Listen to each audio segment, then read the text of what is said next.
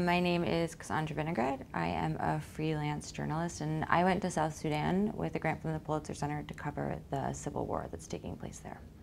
I have been covering what's been happening in South Sudan for a long time and watching from afar, but it is the world's newest nation. It's been on the brink of collapse for some time, and with the collapse of a peace agreement in July, the situation started to escalate again. So I wanted to go there and see what was really happening and how it was affecting the lives of South Sudanese civilians. South Sudan's civil war, this conflict, has been characterized by an endless stream of atrocities.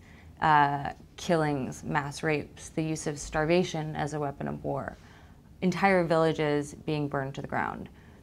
I went to a place called Bentiu in the northern part of the country, which was the theater for some of the war's worst atrocities. And there were thousands of people on the move. Some of it was because villages were being attacked by different armed groups, fighters. Others were just scared that things were going to explode. There were reports of weapons stockpiling, there were reports of fighters on the move, an increase in recruitment. So when I got there, there's a lot of fear and there's a lot of tension. This is a country that already has been decimated by the conflict. So with people saying it was only going to get even worse, it's hard to imagine how much worse it could get.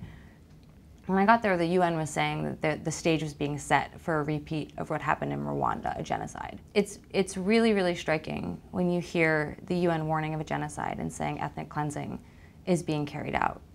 And then hearing that reflected in the stories of women and men and children too.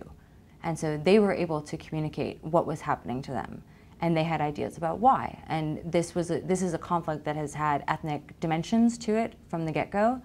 And so hearing their stories, mothers saying that they hid in swamps for days, holding their children above the water so they could dodge bullets and escape the fighting.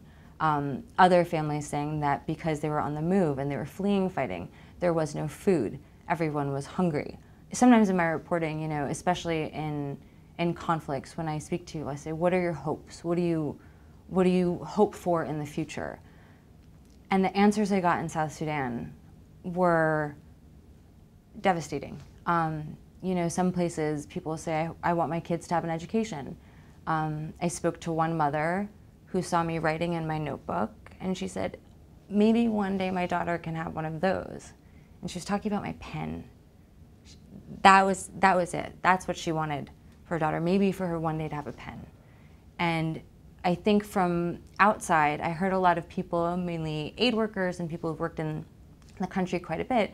Every once in a while, people would say, there's still, despite all this devastation, there's still hope.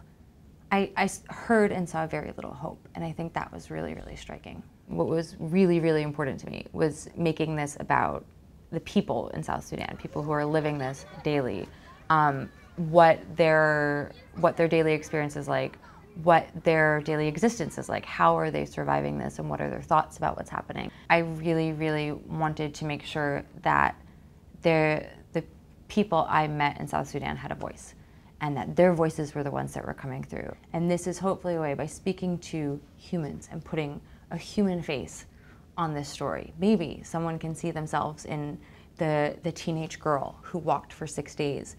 Can you imagine, if you're a 16-year-old, what it would be like if you're a 16-year-old in Washington, D.C.? Can you imagine what it would be like if you had 3 minutes to decide what to grab and then run? South Sudan is very far away, but there are people there whose lives are being changed and affected. And I just really, really hope that even if one person takes an interest, if one person looks a little further and tries to learn more and understand more about what's happening there, then I'd be really, really grateful.